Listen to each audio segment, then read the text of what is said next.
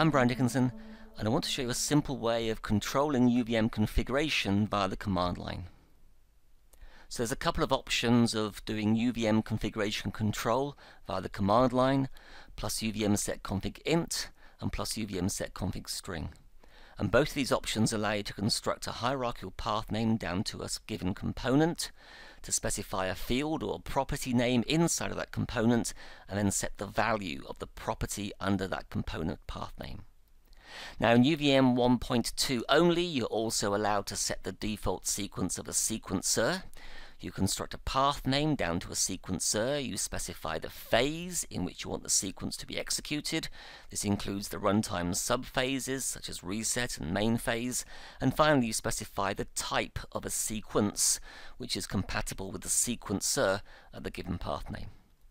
Now these three configuration settings, they're very similar to normal configuration sets, except they're only available for integral and string types in UVM 1.1 and default sequence fields in UVM 1.2. Now all three configuration sets are processed in the UVM root build phase. This is the highest level of your UVM test bench, higher even than your test classes. So by the normal rules of UVM configuration, because they're in a higher scope, they have a higher precedence, therefore they can be used to overwrite any configuration settings in any of your test classes. Let's have a look at a couple of quick examples. In the first one here, I'm using a UVM set config int to pick up any path name that contains HBus. I'm using wildcards here in the component path name, the stars.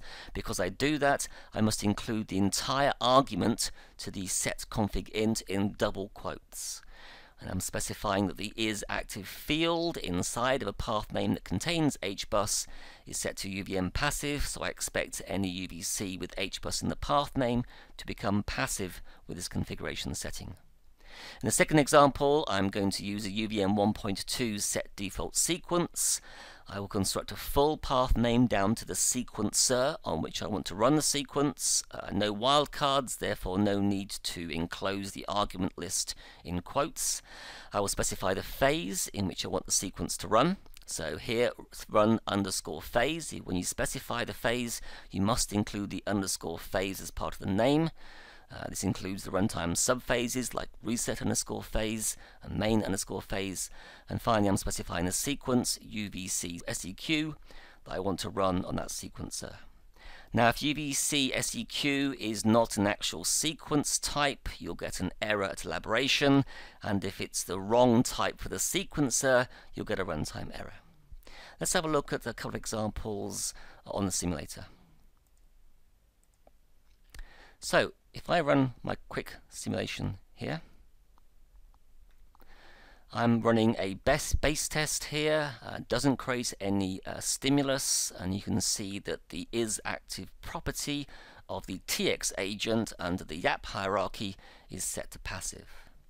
Now, if I put an inline option here, set config int, I construct a path name down to the TX agent, and I set the isActive property to be passive.